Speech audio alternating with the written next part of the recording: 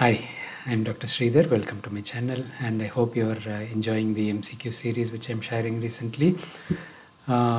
This is intended to give you a short message through multiple choice questions, and if you have any suggestions for questions, please mention in the comments. I do request you to subscribe and share the videos as well, and like the videos so it reaches more people. The question here, the following play a role in TTN pathogenesis. I would like you to arrange it in order of importance. So we have 4 choices: vaginal squeeze effect during normal delivery, precipitate delivery, elective cesarean section, and emergency cesarean section.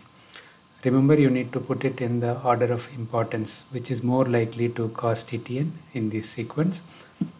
Again, I'll pause for a few seconds.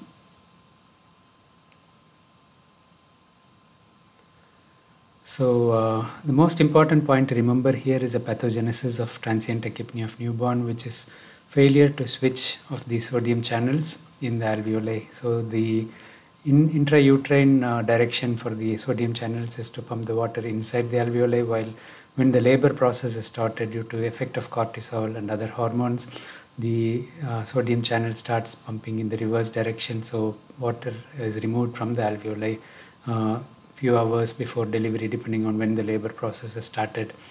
So essentially, where the labor process has not set in, or where the delivery is very rapid, so there is inadequate time for this reversal to happen, we have fluid left in the alveoli, and this leads to transient tachypnoea of newborn or wet lung. So if you look at these causes, elective cesarean section is a cesarean delivery where there is no onset of labor. There is no labor process and the baby comes out all of a sudden. This is the most likely to lead to transient tachypnoea of newborn. So this will be the first one. The second one would be precipitate delivery or emergency cesarean section, depending on whether the labor process is started in either of them. So you could choose between either of these two and you won't be wrong. In emergency cesarean section, some of these cases are due to antepartum hemorrhage, for example, where the labor process hasn't started and there is actually bleeding. So these cases have a higher chance of respiratory distress from TTN physiology, while if the mother has been in labor and it's obstructed labor or failure to progress, you don't have to face the TTN in these cases unless there is any other concerns.